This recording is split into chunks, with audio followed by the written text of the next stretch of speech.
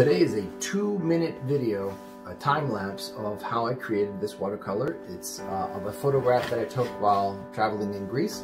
I hope you guys like it. Let's go. So the point of this video is to add one more tool to your arsenal, and that is this drawing gum by Pebeo.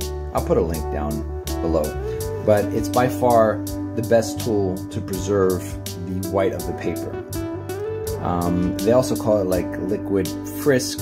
It comes in many different names, but this brand in particular is very good because it does not pick up the paper. It's just wonderful. Anyway, what I'm doing here is basically doing my two cool and warm colors, trying to establish the values.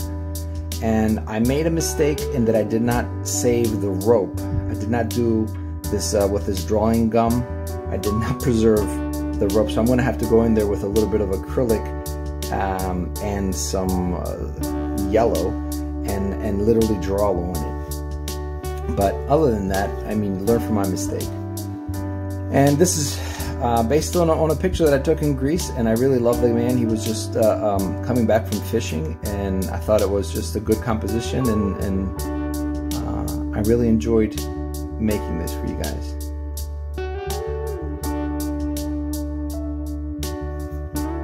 I'm noticing some values are a little bit off, like that door, so I start adding a little bit more of this orangey color that I was seeing.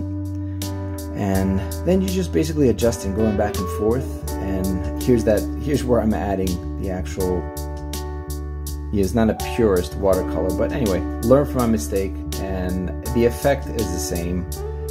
I really enjoyed it, and that good play of warm and cool in a rather simple picture. I hope you guys enjoyed just as much as I did.